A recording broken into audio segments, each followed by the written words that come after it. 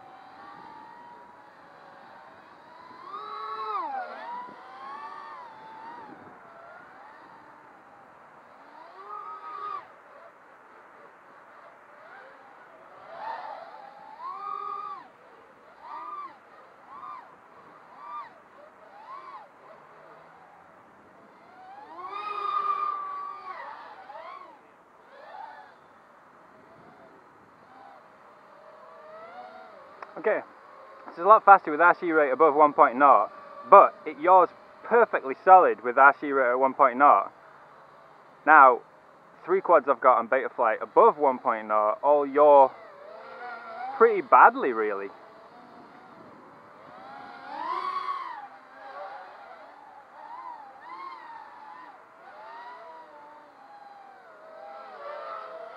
It seems like there's roll inaccuracies when you turn. Straight line, power loops, no problem. Right, you little bastard. Oh, you got a pet name for it? Okay, RC rate on yaw is down at 1.0 with Super Expo up at about 7.75 at the moment to get the yaw rate that I like. It flies awesome like that, but if I put RC rate above, that last flight was what you got. Now I've left cyclic rate at 1.4, 1.45, just to see if that has any effect on it as well. But the difference between having the rates at 1.0 on Betaflight 3 and above 1.0 is like just day and night. It flies absolutely stonking until you do that.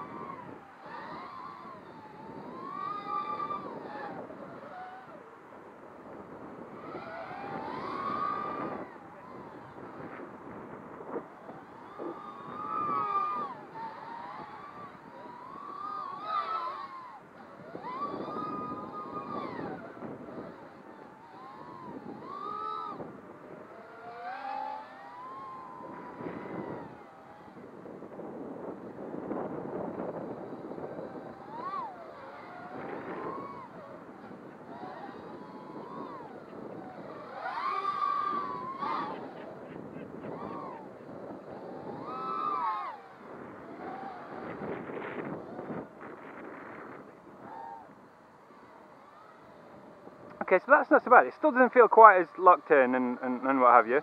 But RC rate up there is fine. RC rate on yaw is a big problem. So I think I'm going to be going back to Betaflight 2.91 on this one and getting rid of Super Expo completely and just enjoying the rates that I like.